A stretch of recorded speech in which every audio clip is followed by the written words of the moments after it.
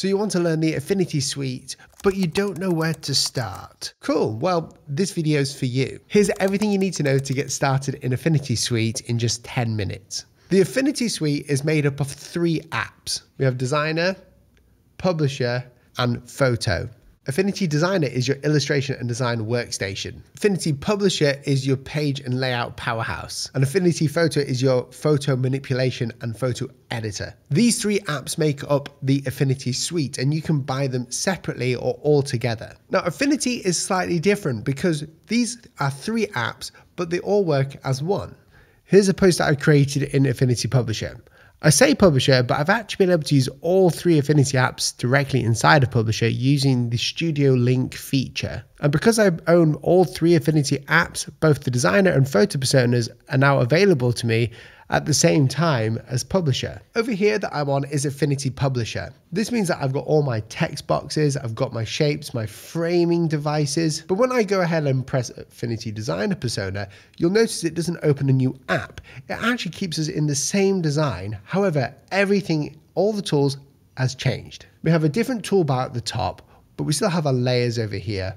And we have all the vector tools that we need. Now, what is a vector? Vector is an infinitely scalable shape. Here, I've got a vector shape here, and I can zoom in and you notice how sharp it stays. But if I scroll down here and see this mountain, this is not a vector, because if we infinitely scroll in, you'll start to see pixels. And in Affinity Designer, we can create cool vector shapes, logos, and illustrations. Okay, so let's look at the whole workstation. Up here on the top, we have our personas. We have our text wrapping options up here. We have our preview mode. This allows us to see grids that we try and create. And here's a little tip. To go and create your grids, go to view, down to guides, and you'll get this guide box that pops up. You can change the gutter values, the margins, and everything in manually, or at any point you could go back and adjust the values using these sliders too, which makes creating grids a breeze. Preview mode allows us to see our guides. Over here we have our baseline grid. Next to this we have snapping. Now snapping is your smart guides. Snapping is like having a magnet for your shapes. If I try and duplicate this shape without snapping on, it will just kind of float around and it will be very hard to line it up exactly. If I turn snapping on, just like a magnet, it will snap into place in a perfect position. In the snapping area, we can actually change the preset, and there's a lot here, but don't worry, just go to one of the presets here, and depending on what you're working on, choose a snapping preset that works for you. Over here, we have the arrange function where we can move shapes, move text to the back. Over here, we have our alignment functions where if we wanted to have 2 shapes that align, so let's create a shape here, and let's create a shape here. If we want them to be centered aligned, select 2 of these, go to alignment, and let's align them like so. Then we have our transform function. If we want to flip our shape, we can either flip it like so by pressing these. Over here on the left, we have our selection tool, direct selection tool, and we have frame text tool as well. This is where you'll be grabbing all of your tools that you'll commonly use in your Affinity apps. The cool thing in Publisher, if we wanted to bring text out into a text box, we go to this text box tool. It's called the frame text tool. And we can slide out like so, insert filler text, and it will insert it into that text box, and we can mess around with it like so. We can press this as well to increase this and to add on the text. But if you wanted to draw out a title, then just click the artistic text tool. This allows you to click and drag, and this will change the size of the lettering that you're drawing on really easily.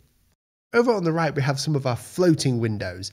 This is like layers, and your layers will always be here. The great thing about Publisher is that it keeps your layers in a normal logical order that you would find in other apps. The layers panel is really powerful, and you can drag it out and move it if you want to as well. Above that, we have our color panels and swatches. Just click on one of the swatches to change the colors, or go up to the recently used swatches and click those. And next to that, we have our stroke values where we can increase the stroke and change all the settings there. To hide a layer, we just press this button here. To lock a layer, we press this button up here to lock it. Everything works really well. To work out what a layer is, look at the icons on the left. This will tell you it's a text layer. This will tell you that it's a frame text area. This will tell you that it's an artistic text area. If you look over here, this will tell you that there's a group, and within this group, you can see there are shapes. This is a vector shape layer. Now let's move to Affinity Designer. This is where we can design logos and illustrations. When we click over to Designer, you'll notice that a lot of things change, but it looks very similar. We still have our layer panel in the same spot. We still have our swatches in the same spot. We have some of the same tools up here. The biggest change is over here on the left and the tools that we have. Here we have an artboard tool, but we can't use that when we have a multiple pages or a master page. We have a direct selection or node tool, and something that I really like is the contour tool. This will allow you to offset with a live preview, which is something you will often notice throughout all the Affinity apps. We also have a corner tool in Affinity Designer, which is great because when we click it and we select an area, like so, you'll notice a circle that appears, but this is actually rounding that shape, as you can see. Now, depending on what you've clicked on, it will change the contextual menu at the top. So if I click off, there's nothing there. But when I select this shape and I go into the direct selection tool here, you'll notice that everything changes. We have a fill value, we have a stroke, we have absolute sizes.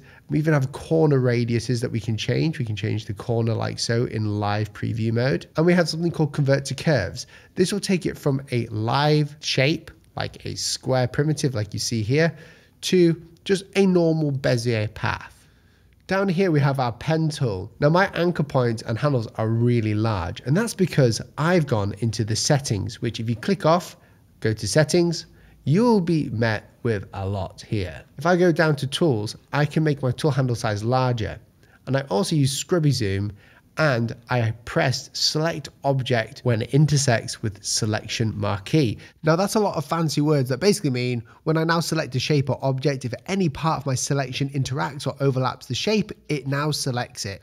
The pencil tool allows you to draw just naturally with a mouse if you're a degenerate, or with the graphics tablet, or on the iPad. One of the cool things about the Affinity Suite is that you get all of these apps on the iPad as well. They're native and that works super well, and all the apps share the same file saving format, which is great. So you can work on the computer, on the Mac, and then bring it to the iPad and vice versa.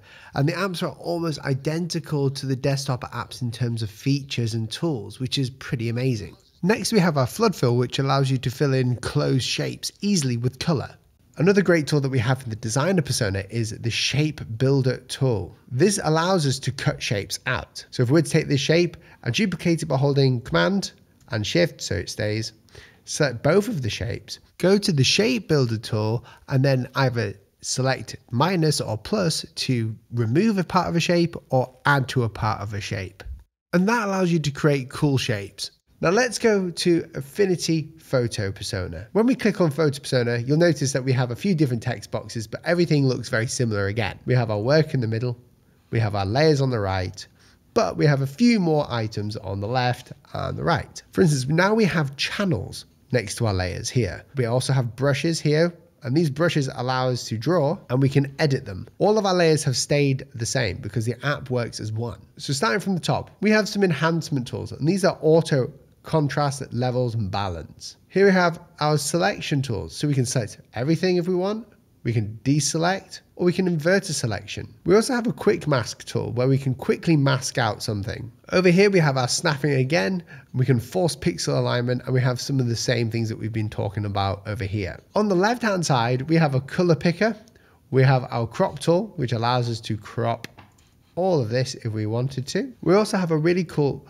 brush selector, which will allow us to brush things in, and this is a really fast way of doing it. The great thing about the Affinity Suite is having the masks and adjustments down here at the bottom of our layer panel. So here we can use masks, here we've got adjustments, and we have live filters. In real time, you can see the radial blur change as I scroll this slider up and down. Wild. And because Affinity doesn't require you to convert layers into smart objects like in other apps, this allows you to save time by just accessing your adjustments with ease, or by scaling your objects at any point non-destructively. And that adjustment doesn't happen or bake into the image. It's actually as a layer on top. Now, if we're looking for blend modes, then we can change our blend modes and create some cool textures, like I've done with the paper background here. all I do is I bring in a paper texture that I found on Unsplash, and then I press this button here, and this brings the blending options in, and I can drag these down and mess around with them